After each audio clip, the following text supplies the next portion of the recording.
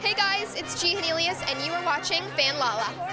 We're at the Cinderella premiere in Los Angeles, and I'm very excited. Is that why you wore blue? That is one of the reasons that I wore blue, and I see it's a reoccurring theme, so. You can either pick a princess you'd like to be or pick a princess movie that you'd like to see as a live-action movie. What would you choose? Cool. Or you can answer both.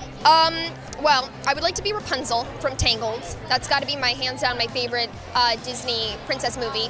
And then I think that would be a great musical. Favorite princes, maybe Prince Charming, because he's super charming and that's pretty cool. Or maybe Beast, because you know that's pretty cool, yeah. Snow White. Yes, I would love that. I think it's like, all these stories are amazing, and they're kind of like, they were like, the creators of these films were like pioneers in filmmaking and storytelling, and I think it's so exciting to see, you know, all these films in live action now, and I think it'd be really cool for them to do Snow White, yeah. Princess and the Frog, Princess Tatiana. I like the idea of seeing the princess movie come to life in Cinderella.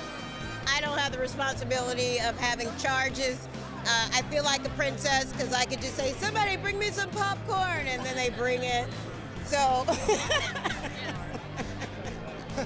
I don't know, that's just me. It's a lot of responsibility being a princess.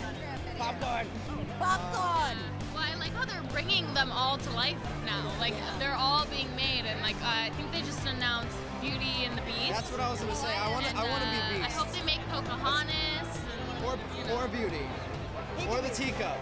I want to be, oh my God, I'll be the candle then.